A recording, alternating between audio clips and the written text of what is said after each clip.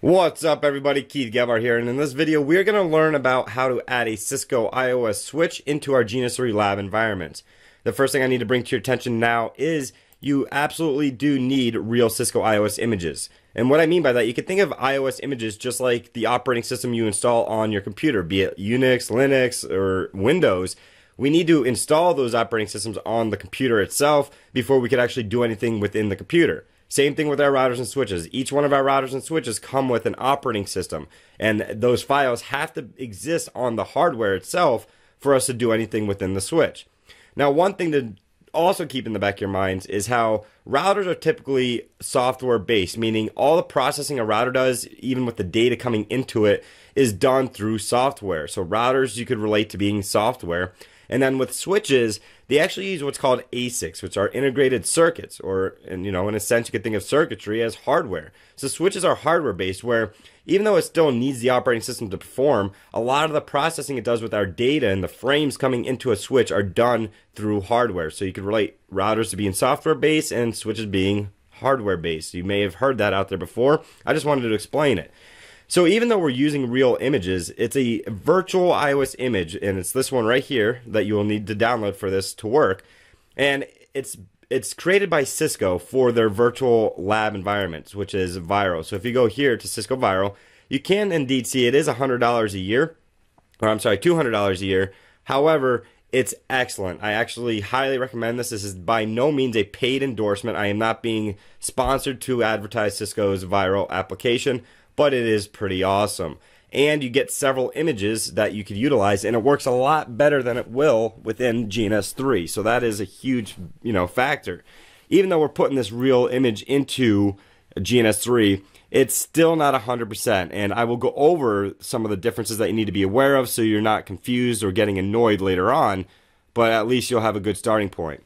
Another thing to remember is, for those of you coming from Cisco Packet Tracer, if you go into the TFTP server, you could actually indeed see all the different iOS files in here. But remember that these are slimmed down iOSs, meaning not all the commands will be there, and you're going to be, lacking some important features that you need for more complex topics within your Cisco studies. So that's another thing to keep in mind. Now, although this image, it's a little bit buggy and can be glitchy within GNS3, it's still going to allow you to do a lot more than what you can do within Packet Tracer for that reason.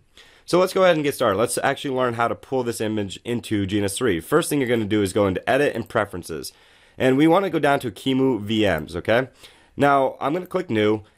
The best way to run this is if you're running it within GNS3's virtual machine, okay? Now, I have GNS3's virtual machine running in here within VMware Workstation. And it kind of went to sleep on me, but it does exist in here.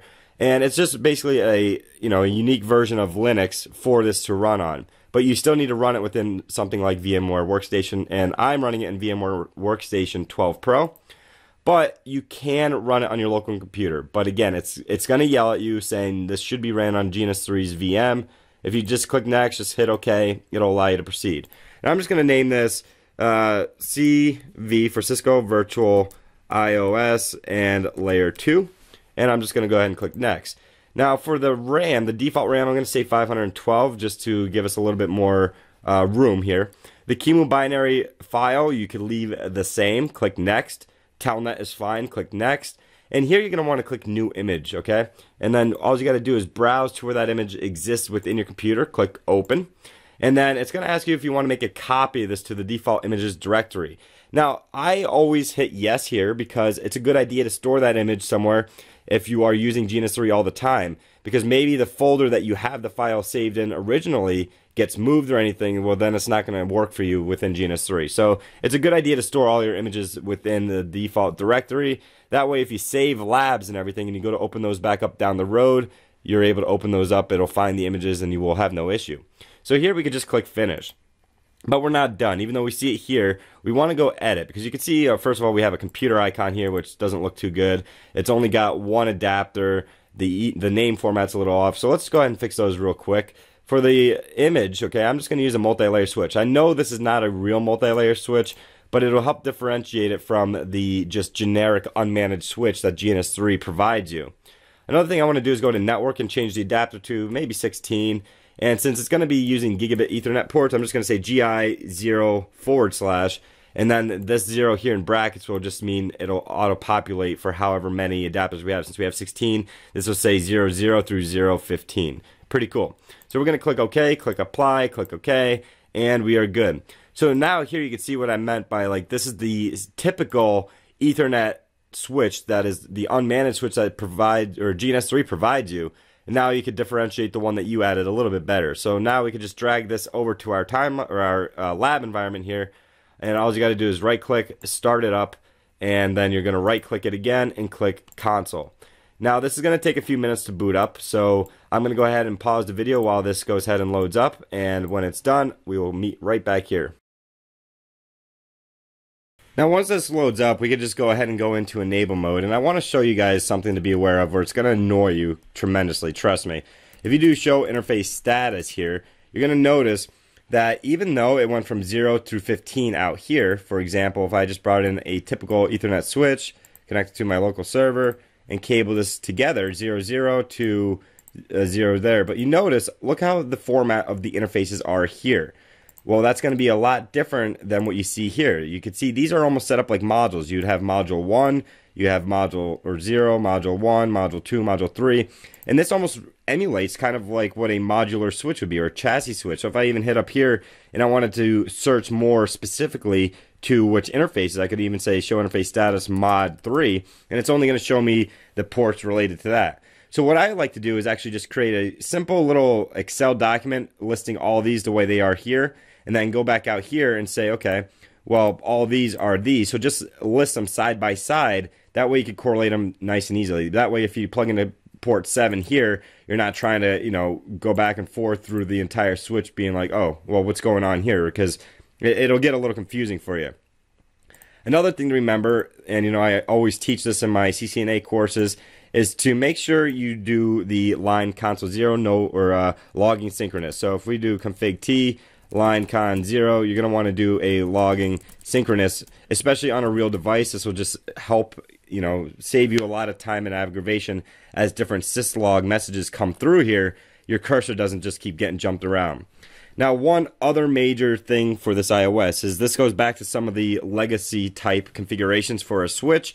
Not that it's legacy, they're still out there. One thing you need to remember with Cisco is they are consistently inconsistent with their configurations and their syntax for their commands. So to configure a trunk link, right? Typically you go into interface G00 and then you would say switch port mode trunk, blah, blah, blah. But watch this. If I hit enter, it's going to say an interface whose trunk encapsulation is auto cannot be configured to trunk mode. Well, some of you might be like, all right, well, what's that mean? Well, we have to tell it to be encapsulated. So you would say switch port trunk encapsulate 802.1Q, I believe it is. Encapsulation .1Q. There we go, .1Q. So once you do that, we can now go switch port mode trunk, and that will be a trunk link. And we could even go a step further, do show interface status, or we could actually say do show run interface G00, and we could see, okay, we do have that encapsulated. We do now have that as a mode. Now, another thing that might confuse a lot of people is they might think, okay, well, the negotiation is set for auto, which you would typically expect for encapsulation. Well, for this iOS, this is actually negotiating speed and media type for cable. But we could also go in and say interface G00, no negotiation, auto, and it's good. Okay, so if we do show interface, or do show run interface G00, you can now see it's no negotiation. All right, so just a couple things within this virtual iOS that you should be aware of, and this should help a lot of you out. I keep always getting questions on how do I use switches in GNS3. This is how I do it. Typically, I try to steer away from this. I will use Cisco Viral when I need to, or 90% of the time when I'm teaching CCNA classrooms, you know, students in classrooms, I actually have real Cisco switches and routers for people to play with. It just helps you out that much more better. All right, so please do not forget to subscribe, smash that like button if you have not, and I will see you in the next one.